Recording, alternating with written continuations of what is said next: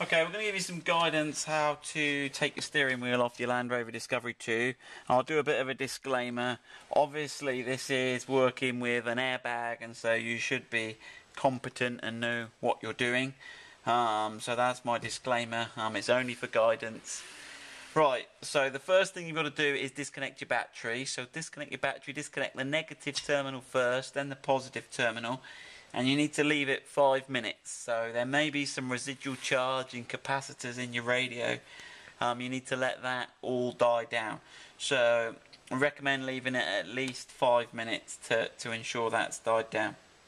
Now, to release the airbag, there's 2 screws that come in from the back. Now, it's impossible to, you can feel them under here, but what you'll need to do is, in fact, if I turn it that way, Tom, you might, and turn the torch on. Let me grab the torch. You may be able to see on the camera, up in here, there is a torque screw. But rather than try and show you in the darkness there, if you watch from above, so we've got it, you get the best access with it at 90 degrees, which you'll obviously need to put your keys in for. And then we've got a Torx T30, so it's important, it's T30 is the size. Now we have tried to get bit drivers in, but you need quite a long shank to get into the screw. So we're just using our little Torx key, as you can see. Right. Okay, so you can feel it's in and locked on. Now we've loosened this already, and we loosened it actually by using this, and we put a spanner on the end. I'll give you a little demo. Can you see that, Tom? And there you go, and if you hook that over there, you can get the leverage of a spanner on there. Okay. So, okay, now it won't come out, but you'll start to see, if you come around the front again now, Tom, you'll start to see your airbags now loose at the top, okay, and then the one at the bottom is the same, and you can just get in from the bottom when you've got it at this 90-degree position. Okay, just enough room to turn the key. Okay, there's not too many turns. Right, now with that done, you should better gently remove the airbag, he says. It's catching on something. I haven't got that top screw undone enough. Just there we go. Okay, so let's have a go now. So that comes away now. Don't pull it away too far because it's on a fairly short cable. Okay, so you can see the cable here. Now, one thing to note on the video, Tom, can you show them the if I put it up the right way, the orientation of the cable? So the yellow cable goes through these 2 outer clips, okay, and the black cable runs through the inner clips. Okay, the other thing to note here is that this connector here is pointing towards this little slot here, so you can see the wires come in and then it's pointing up. Make sure you put it back in that direction. Now this connector does just pull off. It can be quite tight. There's no special catch, but it just pulls off. Now obviously put the airbag, it is an explosive device, put it down somewhere gently, put it down out the way, away from children, etc. Okay, because that can go off. Okay, then we've got the steering wheel. Now in order to undo the nut, it's best to put the steering lock on.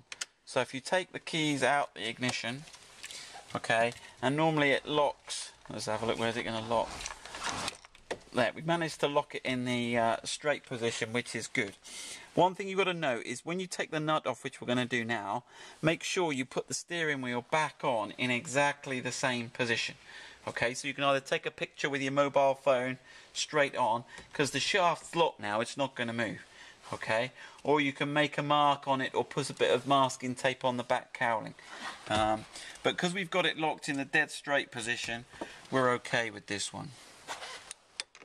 Okay, so we've got a 19mm socket here. Okay, now we have done this one already. Okay, that might be incredibly tight, but with the steering lock on, if you push up, you should be able to get that undone, no trouble. Now what we recommend doing is undo it a few turns, okay, and then what you've got to do is pull the steering wheel towards you. Now we've had this one off, okay, now you might be lucky and it might pull towards you, but what you may need to do is loosen it, okay, give it a bit of a, okay, and then you you can see when it comes loose, but it's not going to hit you in the face because you've left the nut on, okay?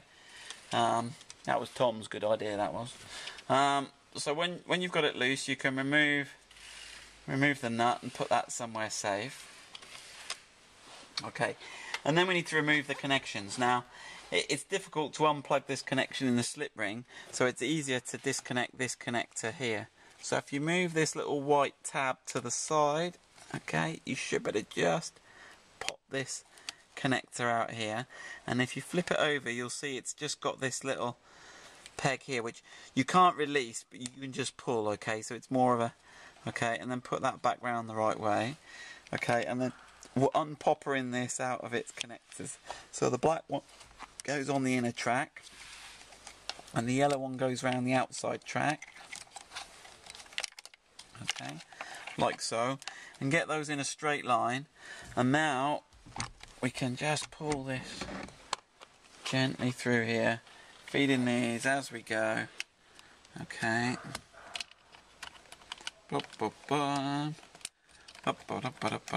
Right, okay, so that's the wheel removed. Here you can see, well, we've got it off. Let me show you. So these are the two screws that come in from the back, okay, and you'll see those if I hold it out. So they screw up through there. They do come at a slight angle, okay, and I didn't show you on the airbag. Let me just show you. They screw into these two, but if you look from the side, you can see how they're just at a slight angle, okay. So when you're coming in, okay, when you put it back on, this slip ring can move. But what you've got to make sure is that these two, the holes in the back, okay, obviously you can't get it far wrong because the wires come through this square hole, and these two holes here line up with the two pins here and here, okay. So there you go, that's how to change the steering wheel on your Discovery 2.